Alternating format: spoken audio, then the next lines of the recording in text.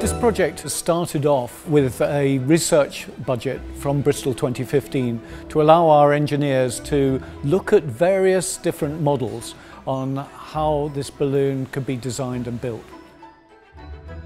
We went through a number of phases doing tests, which has ended up with us building a balloon slightly different in appearance to what we originally thought.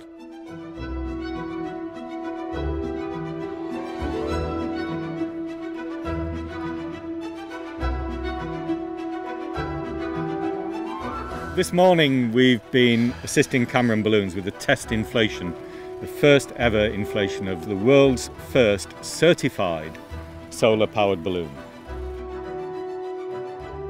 I'm 99.9% certain it's going to be very effective, and we were on the top of the tether, and with no sun it was just sitting there for longer than you would expect a normal balloon to sit there, so we're very excited about it.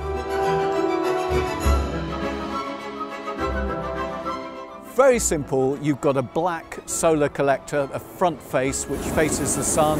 You've got a silver reflective insulating layer that stops radiation losses, and it also insulates.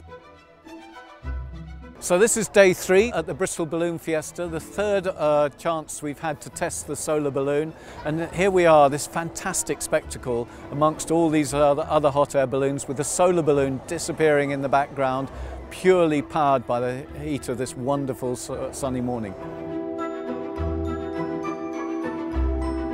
This balloon is unique, and certainly it will illustrate to the man in the street and to balloonists about how, looking at the design, looking at the use of materials, you can optimize the power of natural resources like the sun.